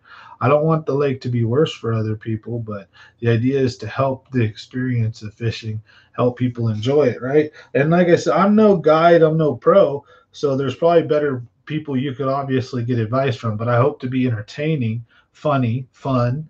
I hope there's value, right? The giveaways, the information, the stories, all the cool stuff. So I think that it's a great grand adventure we're on, and I love doing this stuff, right? So a big thank you to everybody. But you know, I don't know. I just this is cool stuff. So I hope I can continue to do this for many, many more years with you guys. So here's to many more catching some fish, having fun. Hopefully the channel's gonna grow. We're kind of stuck in a rut around 1,500. So it's not really growing too fast. It's not losing too much or anything. So, but hey, I'm grateful to be where I'm at. I'm grateful to even have been monetized. That was my goal because I knew, there's a jillion YouTube creators, and a lot of them are never going to go nowhere, or they're small and their channel will never grow past a certain size. I may very well be one of those guys, but I still enjoy my community. I enjoy the content producing. I enjoy the thrill and the fun of it all. Uh, and hey, eventually, hopefully, all the other stuff might come down the road. You never know. You're not gonna win if you don't try. So, right, I got to at least give it a shot. And not everybody becomes famous or viral overnight. Hell, if I haven't caught plenty of crazy stuff, they should have. But maybe I don't know. We're a fishing channel, right? So I don't know how much attention we attract here. That's why I think I really want to start putting a little bit extra time into my other channel, Common Sense Talks, and start getting open, talking from the heart, talking about other stuff that is not fishing related. It may draw in an audience who's interested to hear my story, interested to hear some of the crazy shite that I've seen, interested in hearing how someone goes from being homeless and abused as a young kid, being in foster care, how one goes from being like that to not being rich by any means, but to have overcome mostly my demons. I still have, nobody's perfect, right? But I mean, I do own my house, my boat, my vehicles. I'm doing a lot better than anyone would have ever thought I would at a certain age in my life. And I'm very happy to share and help others. I want to see bring and lift other people up. So um, I'm sure that there's some interest for this kind of content. I just got to figure it out, right? And so my other channel, you're going to have the raw, uncut stuff. It's not going to be fishing, obviously. It's going to be news. It's going to be opinion, gaming, all that good stuff. But it's also going to be from the heart. It's going to be stories. It's going to be my truths. It's going to be my experiences shared with you guys, along with other stories. I'll be reading current events and news and things like that. So if you're interested in that, go check that channel out, Common Sense Talks, if you want to support and see that kind of stuff. Because I definitely do not want to bring that here. So speaking of which, I should shut up about that already, right? And let's talk some fishing. So if anybody has any questions, comments, anything they want to go over, feel free to leave a comment, leave a like. And again, if you're new here, subscribe. Think about becoming a member, or just simply thank you for watching, period. So as always, now let's smash this beer and get on. I'm letting these babies get warm. I'm having, what do you call it? I'm babysitting.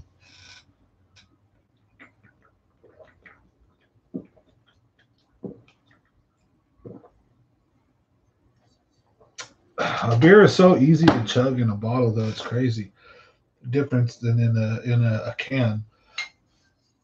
Chugging a beer in a can is like can really mess up your stomach. Right? Chugging a beer in a bottle, I don't know. It's easy. I could smash that in one drink easy. So, biggest one I remember doing is I took a 40-ounce one shot when I was probably 19 or 18.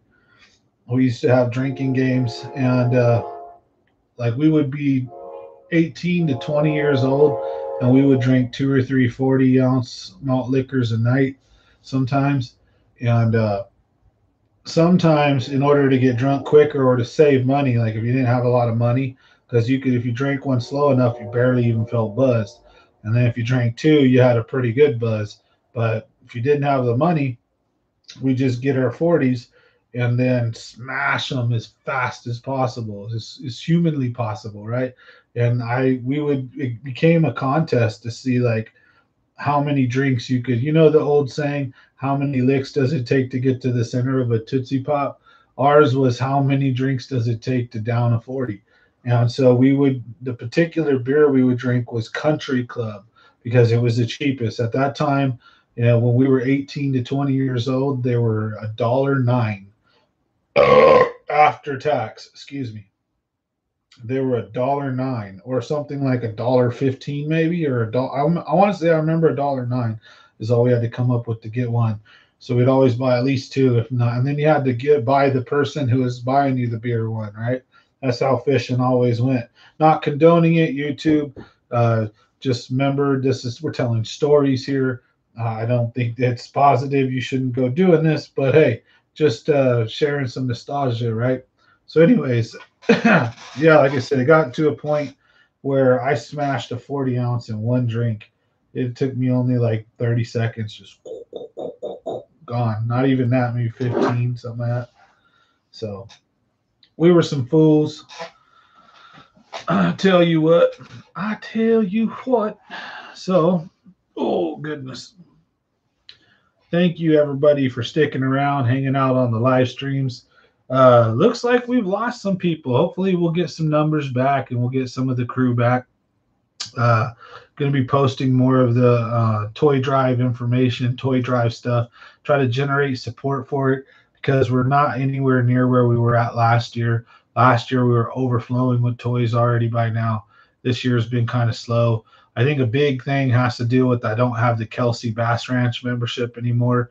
A lot of people like to fish that place, so sorry, but hey, I still go out to the Delta, go out to any of the lakes. Boat's perfectly safe now. Doesn't, you even then the bilge always worked. So, but now it doesn't take any water on. It's just live well doesn't work, so we can't take super sexy fishing pics. But we can take, when you get a good one, we can take a picture of that. If we get doubles, we can take a picture of that. But you can't like box your best 2 or 3, 4, or 5 fish and be like, yeah, let's take a nice picture. Can't do that. You're gonna kill the fish. So, but I'm, like I said, signing up, taking people on fishing trips. They donate cash or toys, unwrapped or unused new toys, or cash donation, and I go buy the toys. So, big thank you to everybody who's supported. If you get a chance, share, on your, Facebook or whatever, and let people know. I'll again be tagging, or at least like putting the video back on Facebook. We're going to talk about, like I said, the toy drive, not in this video per se much anymore, but on the Facebook post. We're going to try to, generate some traffic for that as well. So appreciate any support. But other than that, like I said, fishing, be prepared to fish this wind and fish the temp swings, which means wind usually also stains or discolors the water. A little bit darker lures maybe. Chartreuse, if you're going to go with a white, I'd go with chartreuse. Reds, blacks, browns, dark greens, purples should be really good right now, especially purples. I'd say my favorite colors right now would probably be blacks, purples, a chartreuse, and maybe a really dark, or a kind of darkish brown green.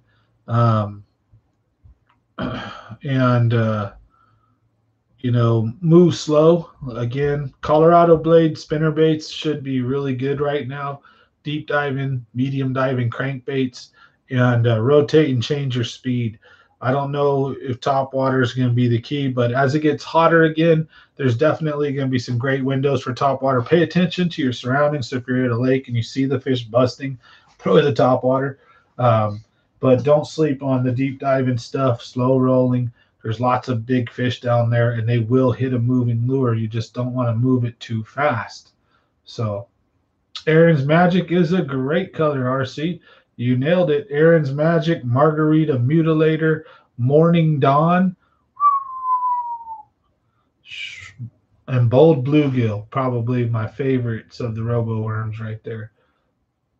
So those are legit killers in almost any body of water. I'll tell you right now, Bold Bluegill, Aaron's Magic, Margarita Mutilator, Morning Dawn, and I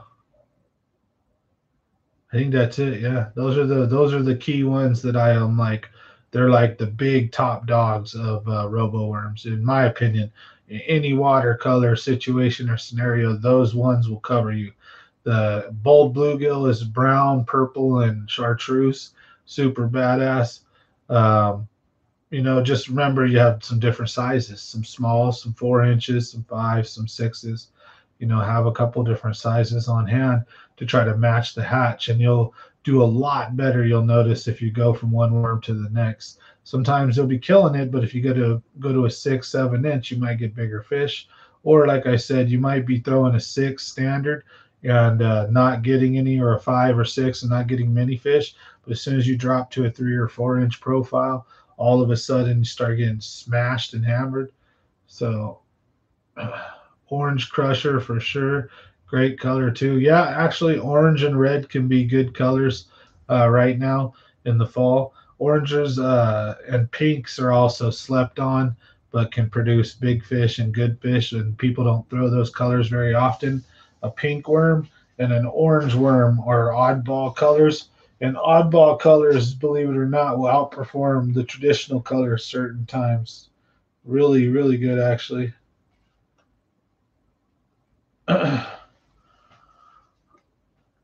Hey Eddie, thanks for watching. So you hear mentioned to someone else about a guy works on boat motors. You're looking for someone. His name's Oliver, Jason Oliver. Oliver's Outboards. His business is on Facebook. It's a Facebook business. So you can look him up on Google, but then Google's going to give you a Facebook link. And then you can follow it through even if you don't have a Facebook account. And it should have his phone number and all that information there. So like you can message him, you can give him a call. I believe he works for another company and then does the boat repairs like as his own business on the side on certain days. The guy's very reliable, trustworthy, and that's who I would recommend if you're not taking the boat to like the manufacturer you bought it from. So if it's used or you're not wanting to spend an arm and a leg, Jason Oliver. So thanks for the comment. I appreciate you being a big fan and longtime listener and watcher. Thank you very much. So everybody, big shout out to everybody. I'm in a mood. I had that appointment today about my dog and her cancer, and there's not really much we can do, so we're just kind of waiting for her to pass away. And so it's been a stressful day, like that's been on my chest. So apologize, guys. Don't want to have a buzzkill, but yeah, I've been a little bit off. If you notice, maybe there's just stuff that's been going on in the family too. So, but it's part of normal life, natural. It's something I got to deal with, and always when one door opens, another door closes. She's been the awesome dog, so we're just gonna treat her awesome, love her, give her the best time that we can for the rest of the time. And so that's been a little bit on my chest. So I want to apologize to everybody why I missed the last couple of weeks. I only did like 1 or 2 live streams a week. So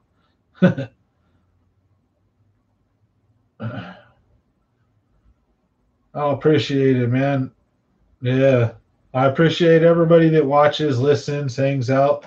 Whether you make it for 2 or 3 minutes and you hang out, or you make it all night, or 10, 20, whatever. I appreciate everybody who comes in, drops in, leaves a comment. I try to give out as much fishing information as I can. Positive, I like telling jokes and having a light levity attitude, and being chipper. I'm also here for you guys too. Thank you for that comment.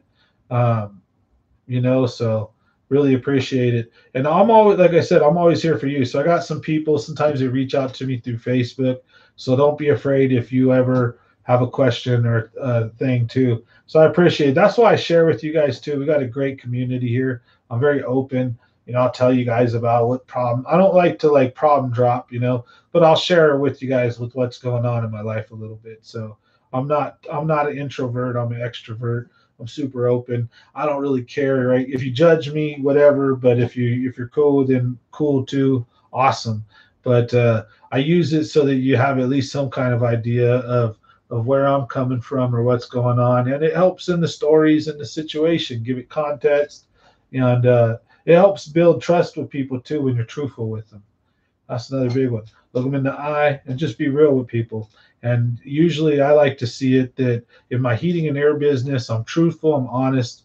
I try to do the best job that I can, and success always seems to follow. Every once in a while, life throws you lemons and gives you curveballs. You just got to try to hopefully don't swing and it's a ball, and then make lemonade out of it, right? So, get the analogies and the situations, and just wing it, man. Life's so, anyways, got all down the rabbit hole for a second there. Getting I got a buzz on. We're 4 beers in now, so.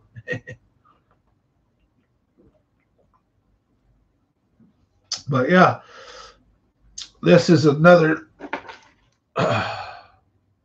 great lure. If you're fishing and the water's kind of brown or stained right now, this lure, as you can see, I've got it tied on. You can see the line. This is a Berkeley Big Game.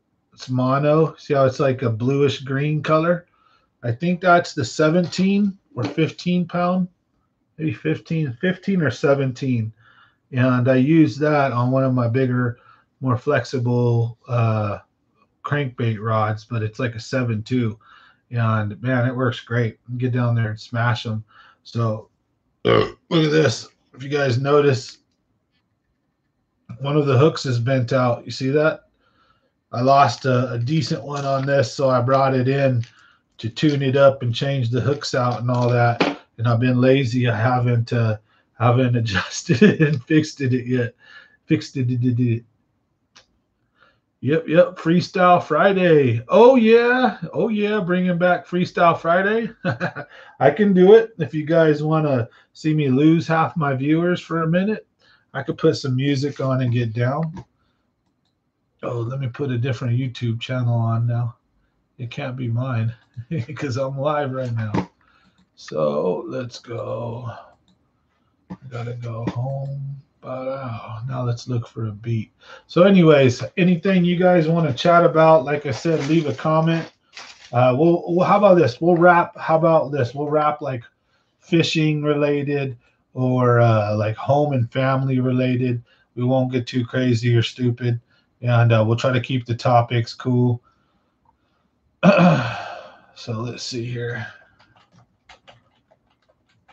It is so hot in here. I need to turn this AC back on. I'm sweating Balzonians. I'm in my third car garage. I freaking insulated the door. I got insulated walls that I built all around me. And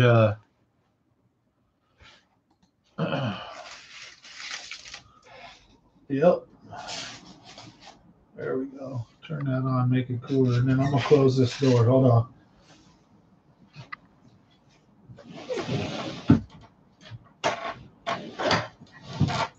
Ooh, I'm going to nail that better. Uh-oh, time to do a little bit of carpentry work on my door. Wah, wah, wah. All right, folks.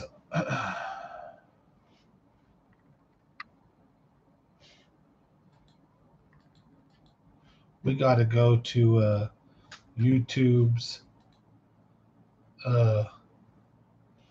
what is it?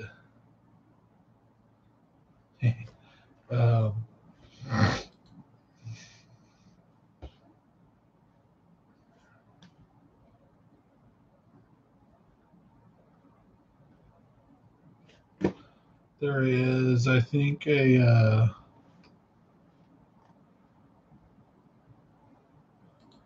I got to search up copyright free.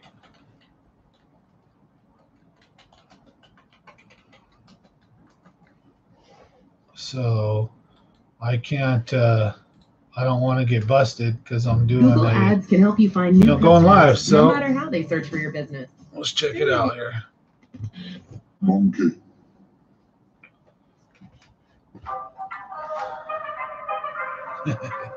How's everybody doing this Friday night?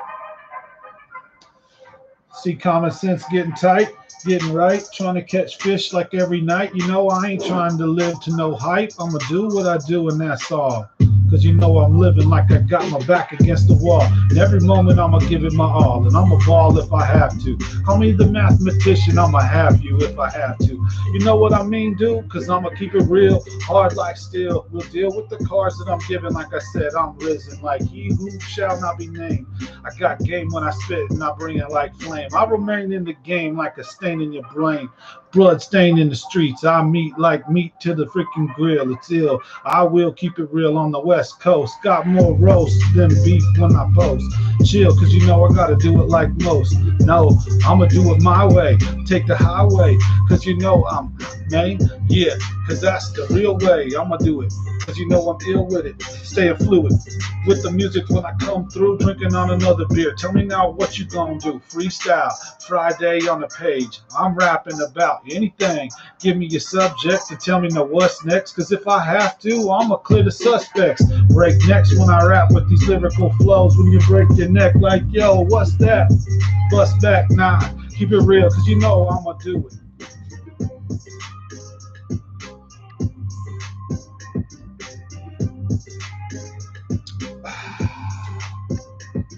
Yeah.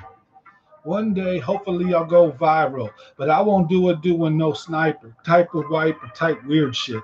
I'm gonna do it doing me, and that's illness. Cause I spit, cause you know I'm like a villain, Lex Luthor. I gotta do what I gotta do, you better believe it, I'm coming through with the sickness. Yeah, I got a gift to spit it, and I'ma spit it my way. Let's see if we can find another beat, man. I gotta watch it for the time it runs out, cause I don't wanna get hit with a copyright strike when it runs to the next beat. Now let me do what I gotta do swiftly. Tell them all they can. I'm the cook and you can kiss me.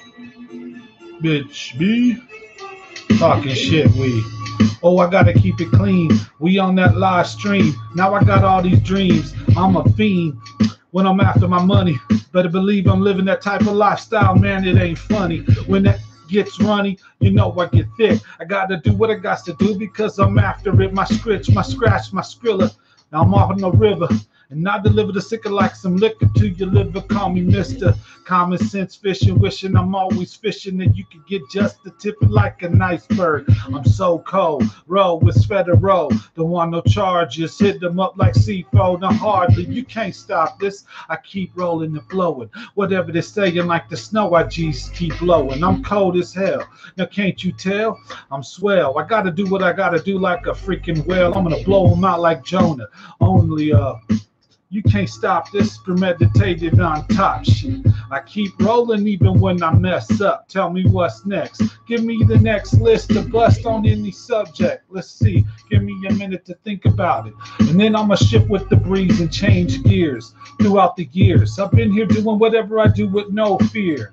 You know me now, you got my ear. I'm here to listen to the world and try to spit the truth to you.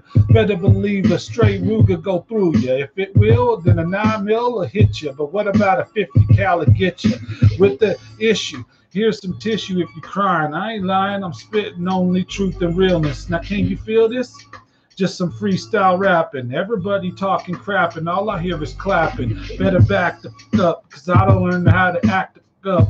Mother get smacked up, cause that's just the way we roll. Yeah, I'm from the ghetto. If you can't tell by the way I speak, I used to play with heavy metal. I used to roll a mohawk. If fools could get socked, I run around the block. Yeah, I talked a lot but I walked the walk and I didn't really bullshit. Now tell me, could it get any worse with the automatic bullets? Full clips unload. Bam. Busted flows from the dome. All right, hopefully we ain't losing all our people. Now smash that like. All right, we got Shamina SLX.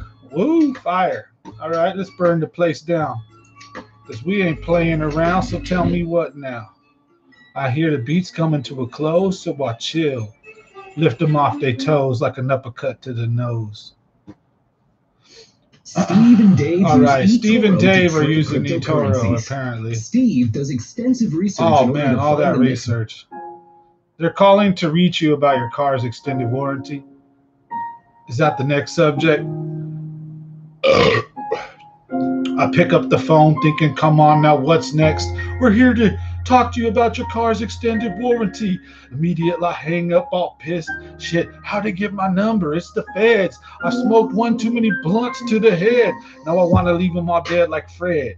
What are they speaking? I leave them leaking from the brain like how did he spinking? I'm making up words because they all looking like turds. But the proverbs from the birds that I spit these words are so fire. I'll make them retire like 4 flat tires. They straight stuck. Don't know what to do in the muck and mud. They stuck like a stick. And I'm like, let me keep it real, man. Life is a bitch. And if you want to get rich, you got to struggle and hustle and climb and claw your way to the top. And never stop and quit about the shit that you're going through because it makes you harder like the fire tempers the metal. Yeah, you better believe it's heavy metal. When I rock, I don't stop. When I top, I'm trying to get to the top. I'm trying to keep on rolling. I'm never slowing. Letting you know it feels like I got a boulder on my shoulders and it feels like the world because I got 4 kids to raise. I'm trying to teach them how to turn the page and live a better life and turn the cheek in the face if they get struck. How to live life like what? But still be men and women with backbones and spines, but don't be assholes like the people of these times. Stuck on your phone with your mind just melted, brainwashed by everything that you see. Can you smell it? What the Sambo is cooking on Common Sense Fishing, wishing I could reach the rest of the internet and I wasn't just stuck in this little room feeling the doom. But you know what? Sometimes maybe it'll be coming soon. I feel like I gotta rip out this womb and feel the real life and live it. You know what I'm doing? I'm going through them, but I'm trying to raise my children that there's something bigger. Yeah, you gotta take that anger and kill it and go after it and use it like a fire, like a torch, so you can make it through the night. And if it gets darker, it's just a spark to light your way. I'm going to teach you because I'm speaking words from the brain. This ain't no lame, please believe it. This is freestyle flowing from the spirit, and I'm going to leave it alone. I don't have to do it because I have so many broken bones and bruises to show where I've come from. Better believe it. It's just these words that I'm speaking. Let me try to reach you. Let me try to teach you. Please believe I don't want to beat you. Just want to talk to you about fishing and wishing that we had a better life for our children. What I'm trying to give them is the same thing, y'all. We may have different approaches and different paths, but the end goal is just a life full of love and laughs, not full of blood and aftermath. I'm after the cash the same as everyone else, but I ain't got no crooked way to try to get there. I got some ethics and I'm going to stick to them because I'm going to be me. And please believe that I got to be a G anyways. Freestyle flowing, letting them know I'm exploding like C-Flow, and I don't take no names.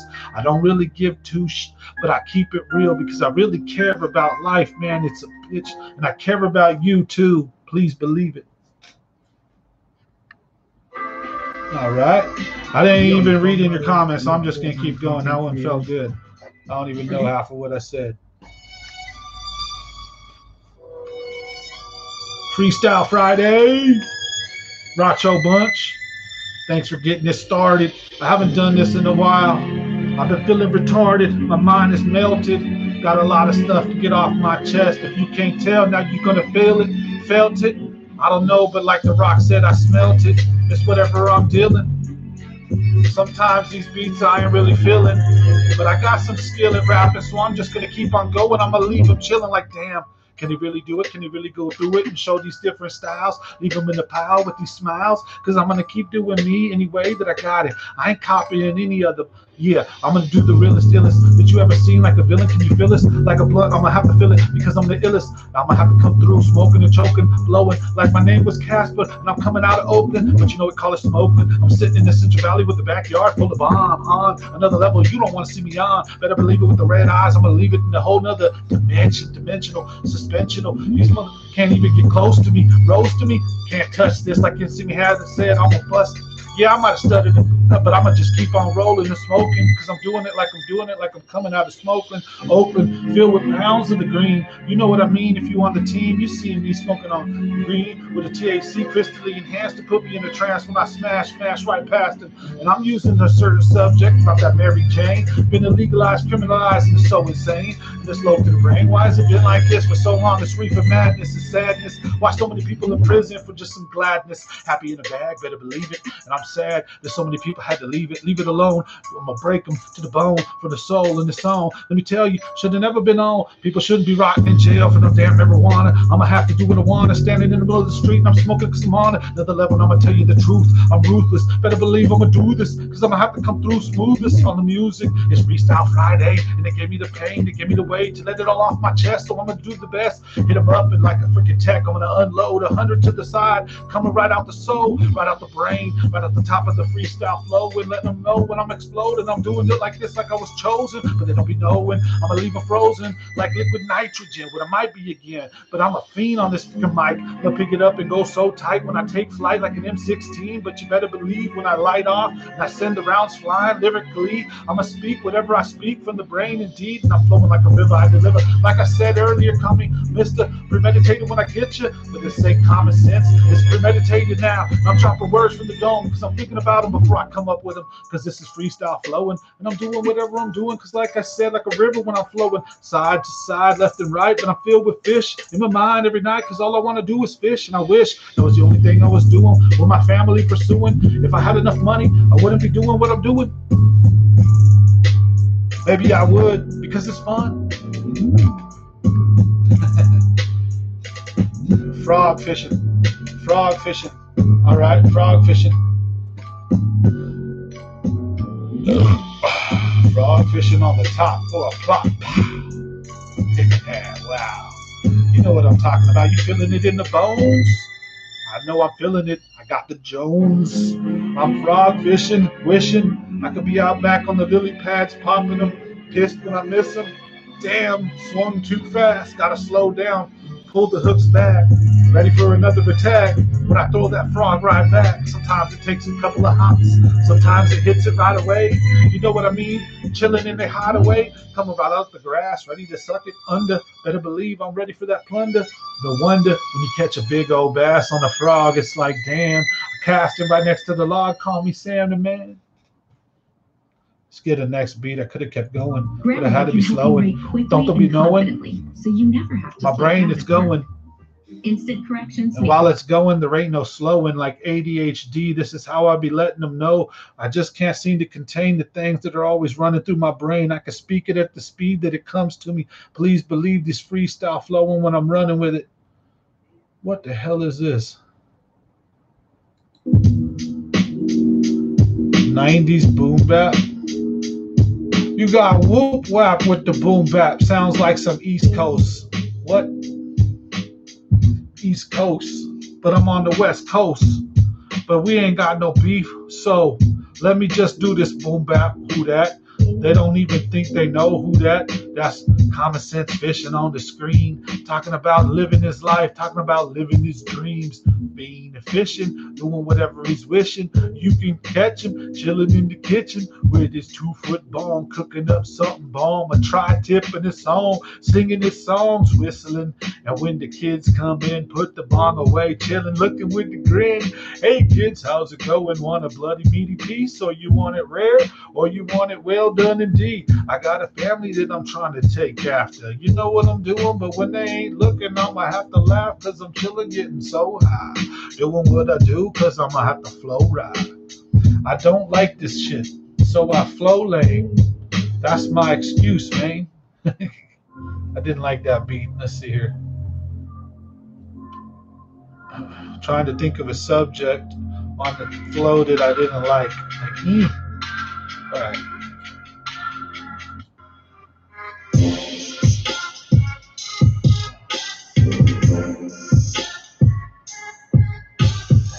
They don't know what to do when they see me coming. The drive-by, man, I'm running and dumping. I'm a product of Lynch, pocket twister.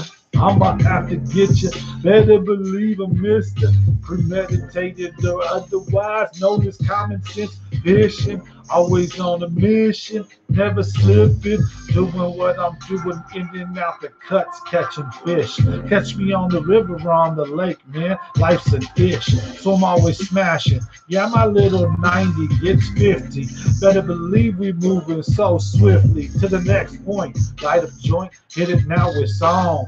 Throw the jig at the big rocks and wait for a bomb. This song, big fish, big wish. Try to get it, get the net. It's a double digit, what you expect. Common sense fishing, wishing I'm always fishing. Living on the tip of the iceberg, and I'm living on life with this gift that I got to spit it. Freestyle Friday, it's my way. We getting high, man. All right, folks. Got a little Freestyle Friday in. Hope you guys enjoy. I don't want to just rap at you all night, so if one day we go viral from that, maybe we'll make it we'll make that a theme or a thing. I don't want to piss off all my other fishermen. You know, hey, I should probably put up like some country rap or something. I could do something different. But either way, hope you guys enjoyed a little just BS. And you start running out of things unless like I could sit down and actually start writing a song. You know, I cover unless someone gives me a subject, then I might go for a little bit. Or if I have a couple subjects, I can link them together. But either way, had some fun. Had about 15 minutes of freestyling in there. Just blah, blah, blah, blah for a minute. So, yep. I got the gift of gab. I can talk. But, you know, the point is to hopefully talk some entertainment, some sense, talk some jokes, and talk some tips to help you guys put some fish on the other end of them lines, right? And like I said, I don't think there's another fishing channel like this out there. So share it, smash that like button. Thanks for watching. Hell if I know. Have a great night. I'm going to smash another beer, and I think I'm off for a minute. We got about 7 minutes. If we get a lot of people on here, you know how it rolls. I'll go later, even into the night a little bit. But, you know, we're down. So we got to get our count up. So we got to get more people back on the channel. So I'm going to try to make sure I'm religiously on this thing. Monday, Wednesday, Friday. This weekend, I might try to do something live just for you members only. So, big thank you to everybody who's watching and been part of the channel. But yeah, I think this weekend we'll try to do like a members only live stream, and maybe I'll pull like all my tackle and all my gear out. Like I'll get everything right here. We can do like a question and answers, get real serious on fishing, and then we can talk all the shit we want. Like we'll keep it members only. There's no monetization issues, no cursing issues, no whatever issues. So we'll just have a good night. We'll have fun. So I'm thinking about trying to do that this weekend. So if you get a chance and you want to jump in, for the members only, most of the guys watching tonight are members. For those of you that aren't, we do offer memberships. You get discounted gear and merchandise if you want to buy it. I do have shirts available. You can reach out to me. But also the big thing is we have giveaways every month, and we do a lot of like early access. And I'm also doing videos that are specifically for the members that will not ever go public. And you get access to all my dirt.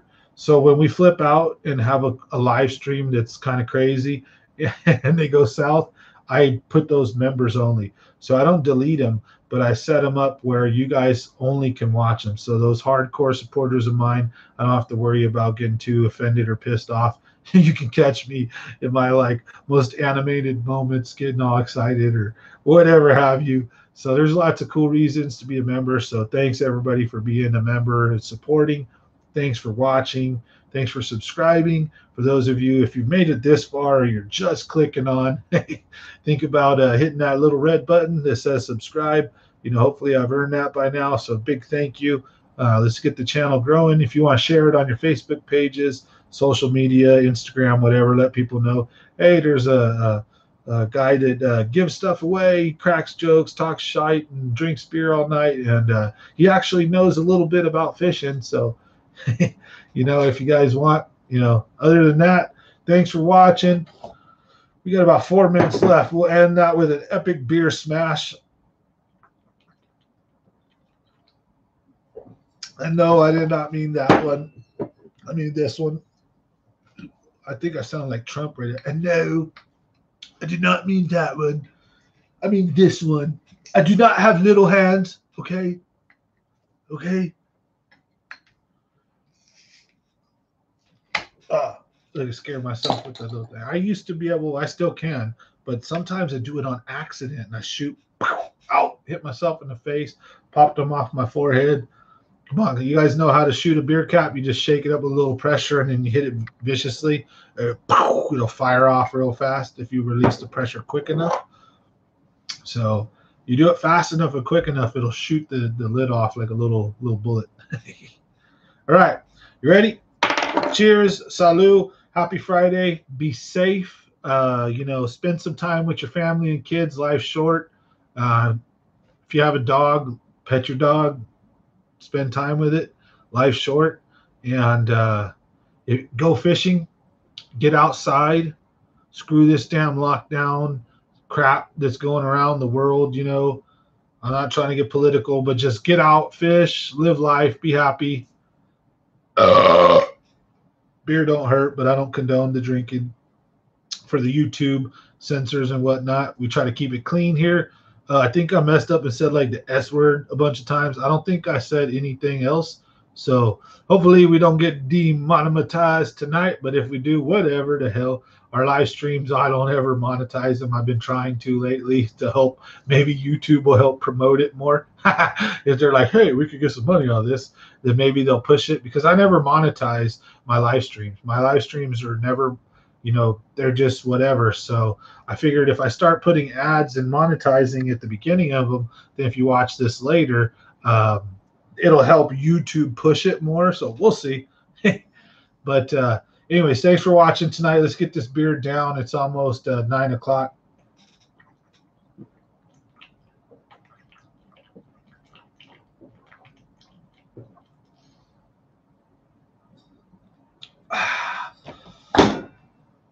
And that's it. Thanks for watching. The Pirate, Common Sense Fishing. Night, Marco. Thanks for making through it, most of it. You know, the freestyling, the yapping, and the burping. So, hey, hopefully I put a smile on your face tonight. You might have learned something or just got entertained and had fun. Thanks for watching. We'll see you guys next Monday. Thank you, Marco. If you guys are ever interested in hearing me go again, just let me know. You guys are easy. I'm easy to set off. You just got to give me a little path and I go down it. Woo! You know, set me down it. Give me a subject to talk about. If you want to see me rap or get me animated, just bring certain things up and I'll get excited real quick. So, anyways, thank you guys. Have a good night. Be safe. Have a good weekend. Catch some fish, spend some time with your family, loved ones, your friends, your animals, your dogs. Life's short. Enjoy it, live it, be happy, treat other people nice. If you're local, you're interested in fishing trips, remember I'm doing the toy drive. Share the video if you guys get a chance, smash the like button, and we'll see you guys next Monday. I don't plan on missing any of these. So again, Monday, Wednesday, Friday. If I miss one, I'm going to damn sure make sure that if I miss one, I make it up the next day. So if I miss a Monday, I'll be on Tuesday. If I miss a Wednesday, I'll be on Thursday. And we're going to get into more members-only stuff. So this weekend, expect to get a notification if you guys are interested in jumping in. We'll see you guys this weekend for the members. Otherwise, the rest of everybody, we'll see you guys Monday night. Again, hope everybody has a great weekend, and we'll see you. Bam!